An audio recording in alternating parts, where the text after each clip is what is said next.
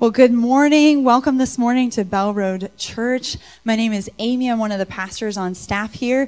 And maybe you haven't seen me around much. That's because I'm hanging out with the kids. I'm kind of the interim children's pastor, not youth. Our youth pastor sitting in the front. You can say hi, Vanessa. This is Vanessa if you want to connect with our youth pastor.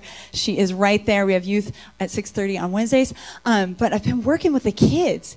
And so you know what? I'm going to need a little grace this morning because I might be a little bit more animated or sort of crazy or say a few things, you know, like, shh, put your hands over your mouth, right? 1, 2, 3, eyes on me, right? So pay attention. That will help me not say crazy things. But I am so glad that you guys are here this morning. And really the message that I have to bring is on my heart, in my heart, and convicting my heart. But this morning, God really laid some things on my heart for you. That you are uniquely created. That you are fearfully and wonderfully made. That God has a purpose for your life that only you can fulfill in this world. Right? That's you individually. God has an anointing, a calling, and giftings, and he needs you to use those in this world. And what stands against us? What stands against you? What stands against me? It's this little temptation the devil throws at our face. It's a preoccupation with what people think of us. Really, that causes us to put on this mask called the false self. We all struggle with it. And living according to the false self, what happens is that we lose out. And our children lose out, and our families lose out, and the church loses out, and the world loses out on your light that's shining in you that God wants to use to push back the darkness in this world. Amen? So we're in this series called Identity. Everybody say identity. Identity. And so if you're listening on podcast, welcome. I hope you enjoy it. This is the third in our series. So we have one more to go. And we are going to be talking about the third temptation. We're talking about how Jesus was in the desert and the devil tempted him 3 times. And this third temptation is the temptation to find who I am and what other people think. Basically, I am what other people think. And really, our society is addicted, right? We're addicted to what other people think. You see that on Facebook, social media, all of these places. I mean, how many times does it take to take a selfie before you can post it, right? Let me see that. Can I put a filter on it? Can I get a different angle, right? We're trying to put our best foot forward. And the worst part about it is that sometimes this becomes our identity, this false persona that we're putting on social media. And it's really the fear of man, isn't it? That's what I like to call it, the fear of man.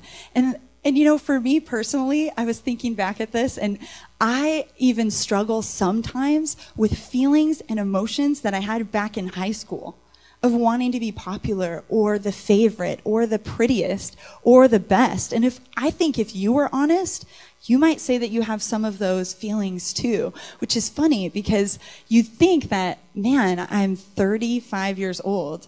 I shouldn't be thinking and feeling like a 15-year-old.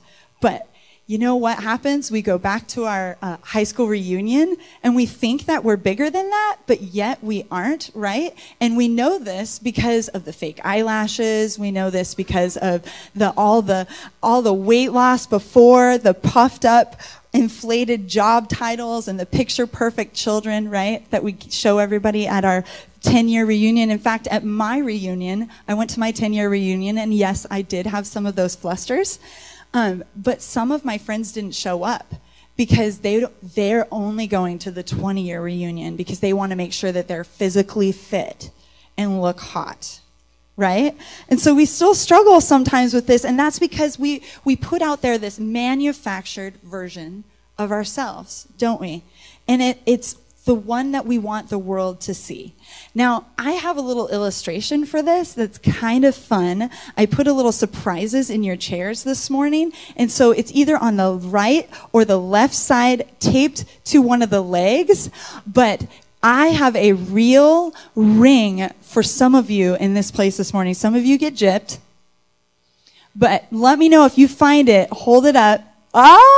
You can even scooch over to the other chairs because there might be chairs nobody's sitting in and steal it. Now, boys, I know you really want these rings, but feel free to give them to the lady of your choice. Ah, Jardine, he got one. Yeah, come on. And what I have for you is a real, oh, thank you, my little illustration. It's a real cubic zirconian. You're welcome. I hope you enjoy it. But like this ring that you're holding in your hand, and it's your gift, you get to keep it. We tend to be man-made, don't we? And being man-made, do you know that cubic zirconian you're holding in your hand is flawless because it's man-made? There are no flaws in it. It's carefully crafted to please. And aren't we sometimes carefully crafted to please?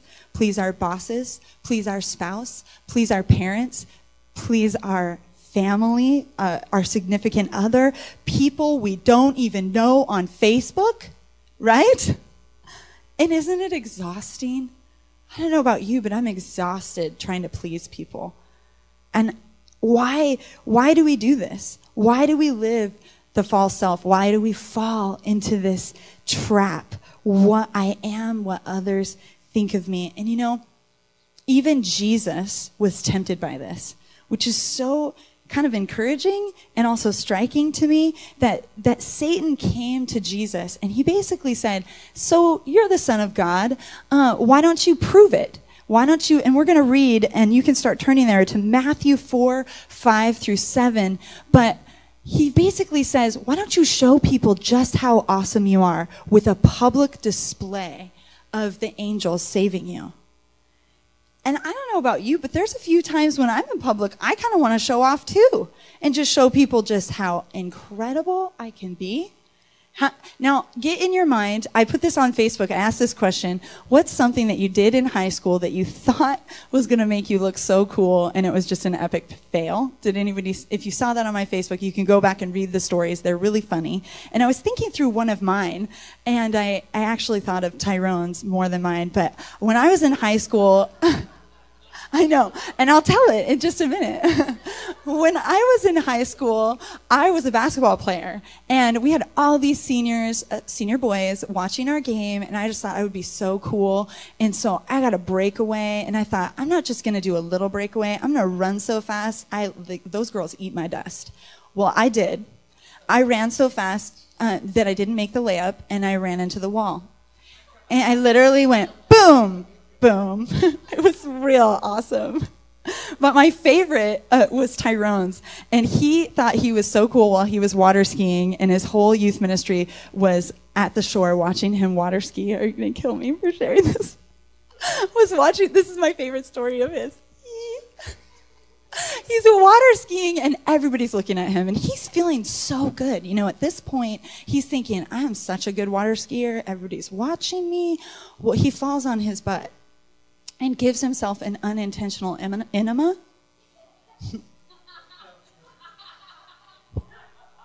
We can pause and laugh right there.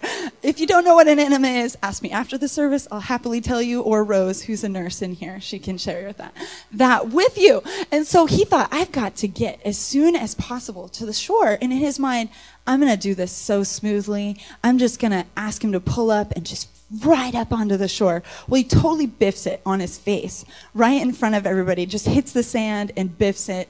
And I just share that story because I know that as I share it, you have those feelings welling up inside of you. That moment when you knew you were trying to draw people's attention and do something, show off and do something so cool, but you totally biff it.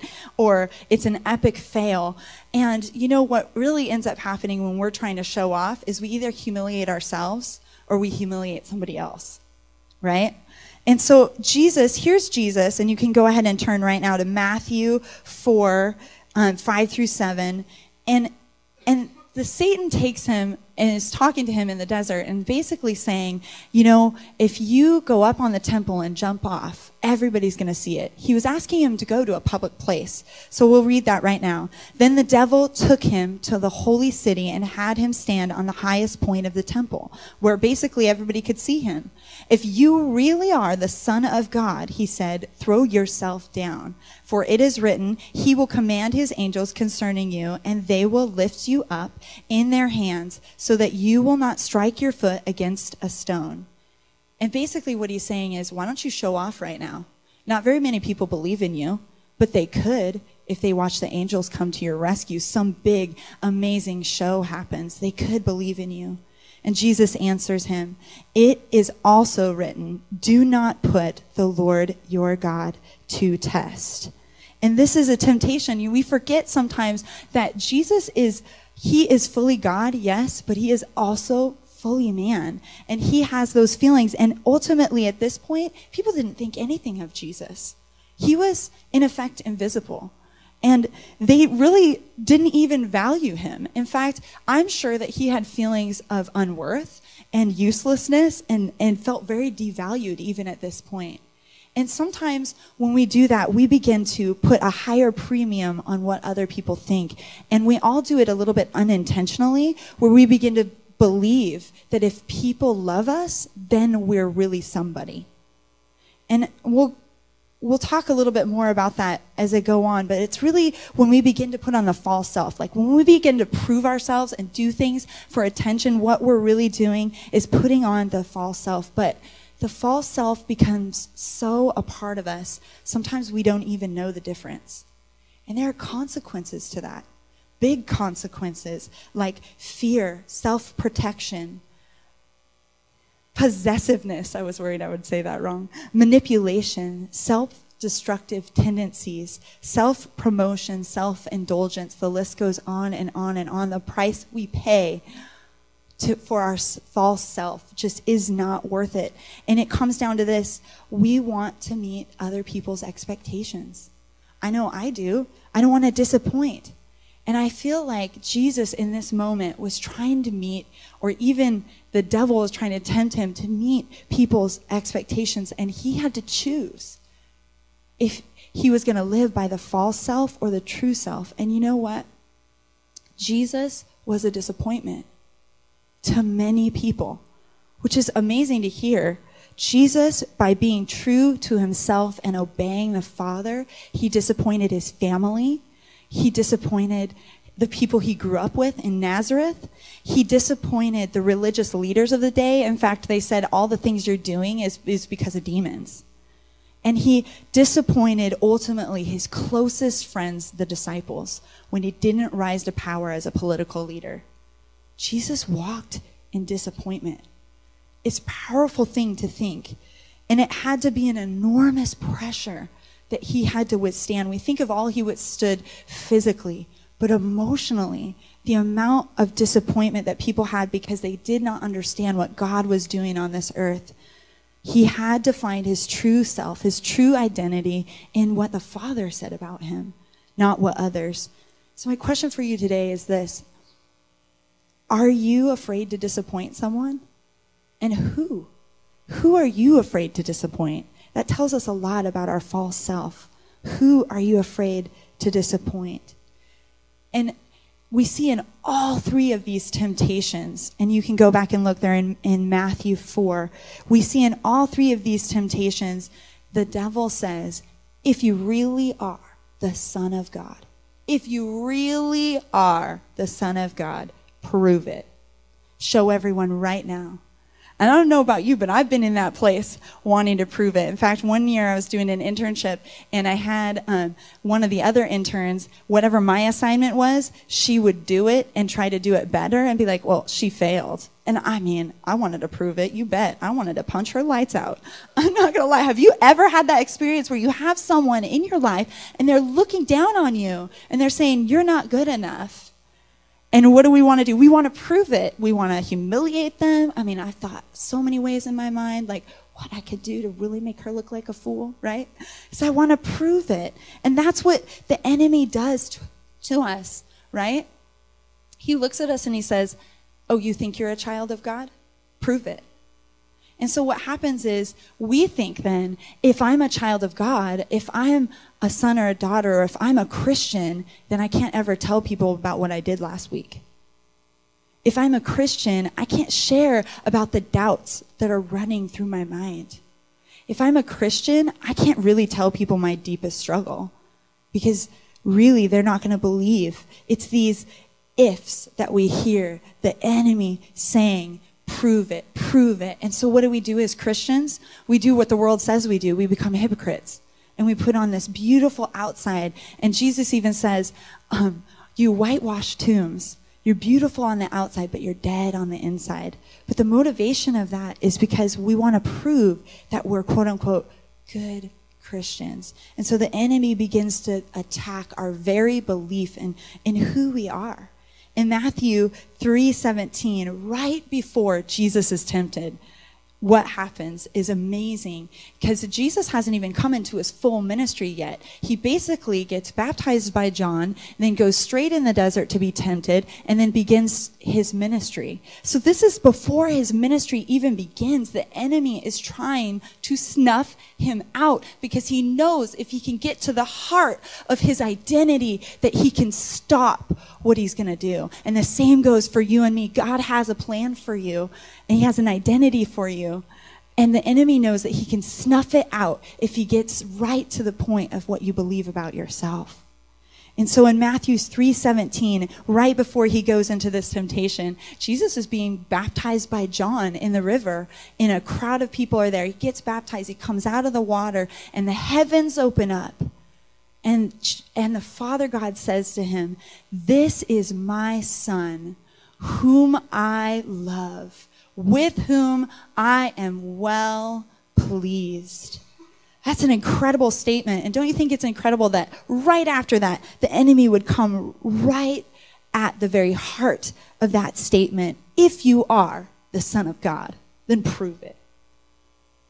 He comes right at that statement. And the truth is that all of us, we are loved because of who we are, not because of what we do. And like I said, the devil tries to attack the very core of who you are, because he's trying to snuff you out from what God has for you. For us as believers, our identity is in Christ, right? And he's made it possible that you can be, and that I can be, a son and a daughter of God. And I'll say this to you this morning: your identity, it's waiting for you. Your purpose, it's waiting for you. God has it. He wants to give it to you. And oftentimes we look at this scripture that I even mentioned of his temptation, and we think, oh, it's because he knew so much scripture that he could quote it back at the devil. And because he quoted scripture back at the devil, that's the power. And so I got to memorize more scripture, and then the more I know, the better Christian I'll be, right? But it's so much deeper than that. What happened is he believed the words of his Father because he was the Son, because he knew he was the Son. And the same goes for us. You can memorize so much scripture, have it up here, right? But that doesn't mean you have it here. Until you believe who you are, you believe who God has created you to be, you can't trust his I am what people think of me, because we don't know, or because we've forgotten who we are. There are some of us in this room, we've never met Jesus before. We have no idea what our... But there are also some of us in this room, it's been revealed to us. We've met a living God, and he's given us our purpose and our identity, and we've forgotten who we are, and we need to be reminded of who we are and what he has for us. Maybe you need to hear those words this morning. You are a child of God. You are a son. You are a daughter.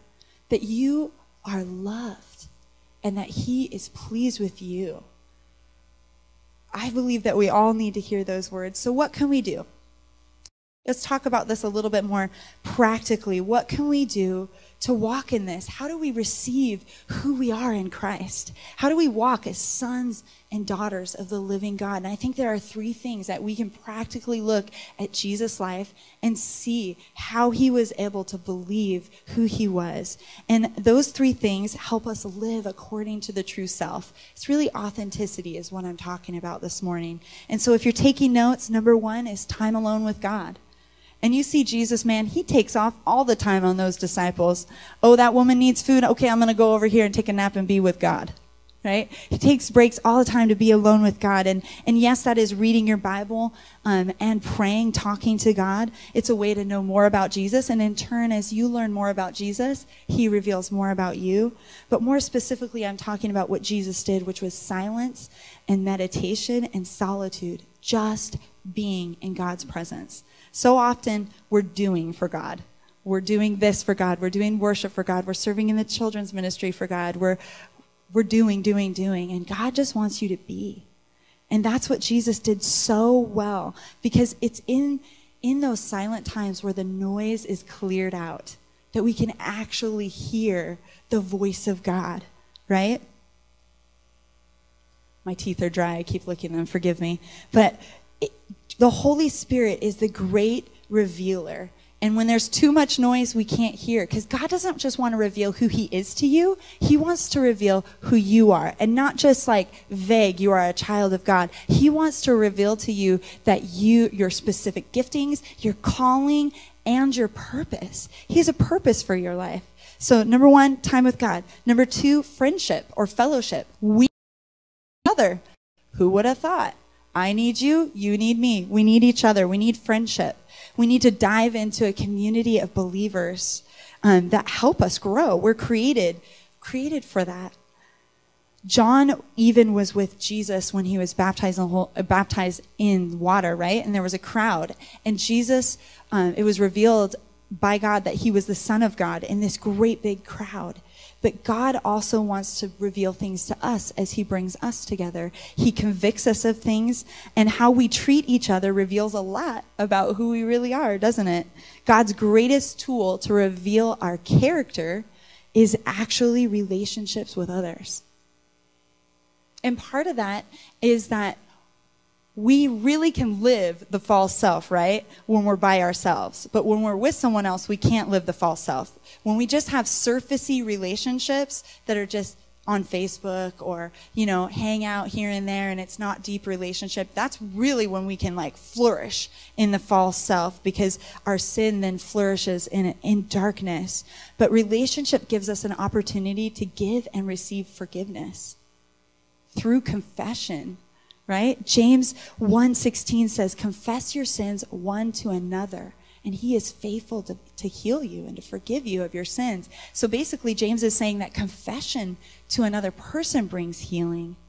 And so confession is a huge part of our authenticity and living out our real self. We need people in our lives that love us enough to speak the truth, right? And stand by us in our failures, in our dark times. But I think it's not the kind of friendship that says what you're doing is okay. It's the kind of friendship that says, I love you enough to weep in the pit with you, but I also love you enough to pull you out of the pit. That's the kind of relationship I'm talking about. And here at Bell Road Church, I've seen it in action. It's been a huge blessing. And I just want to thank you for being a community that I could be authentic in, that you could love me, but you could also say, hey, let's not do that again.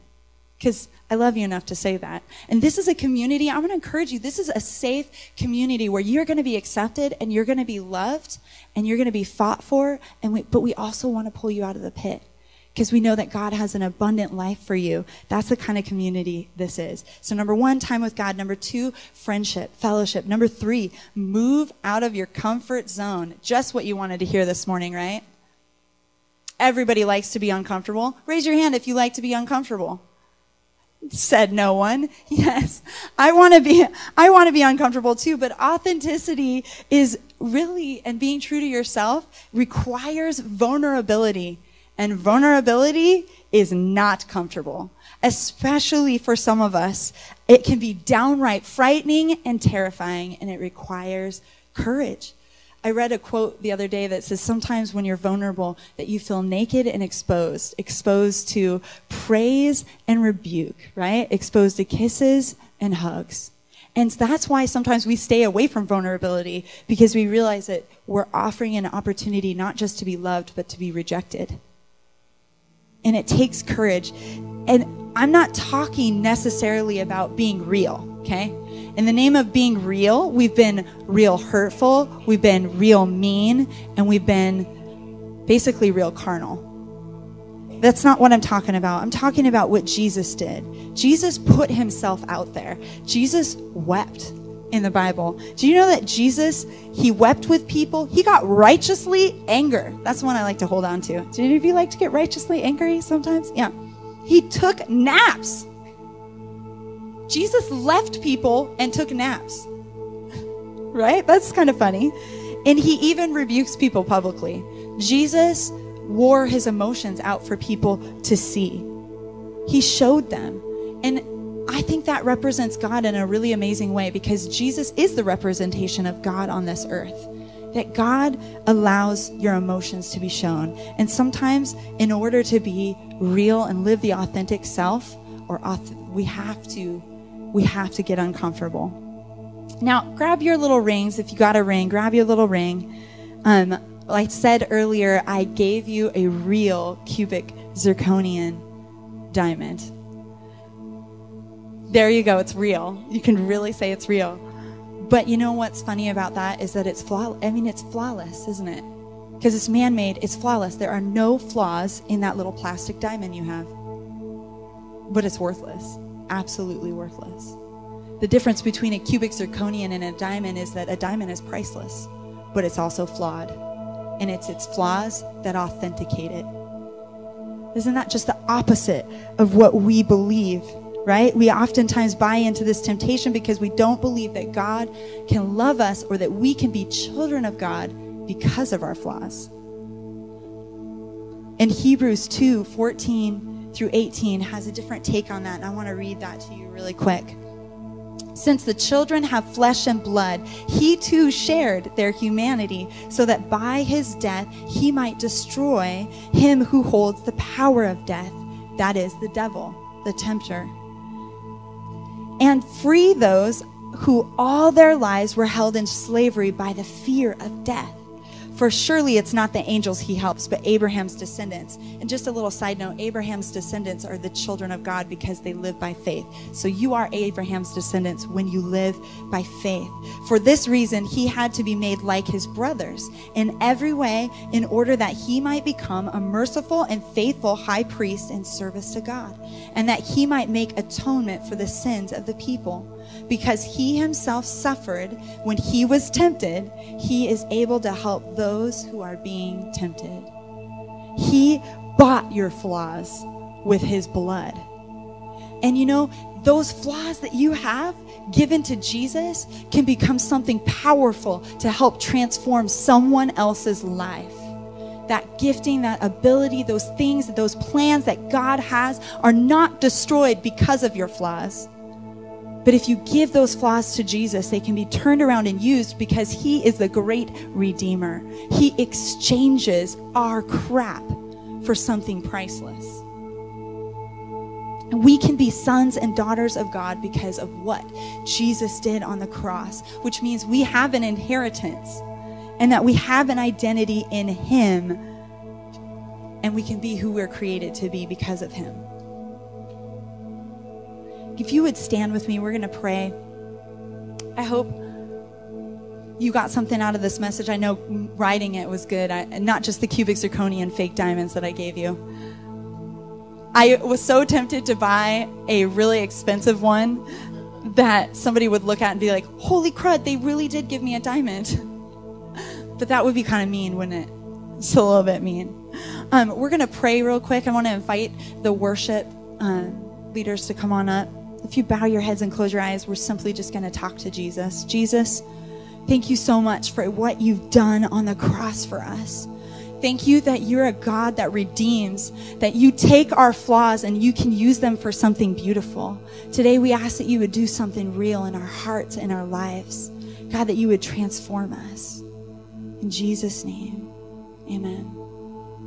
As we close this morning, I want to remind you there are things in this world that need to be conquered. You know them. You see social injustice. You see it at your work, right?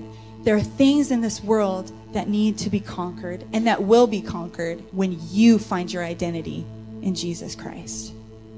So as we pray, I just want to speak to those of you in here that you have had your identity in Christ before. He's spoken that over you and you've forgotten that. If that's you, would you just lift your hand up? We're going to pray and just say, Jesus, remind me of my identity in you. I need to be reminded of who I am, that I'm a son, that I'm a daughter. I need to be reminded of my purpose. I've lost sight of that. I've let the noise of the world crowd it out. I've let the desire to please and prove that I'm a good Christian crowd out who you have really, truly called me to be.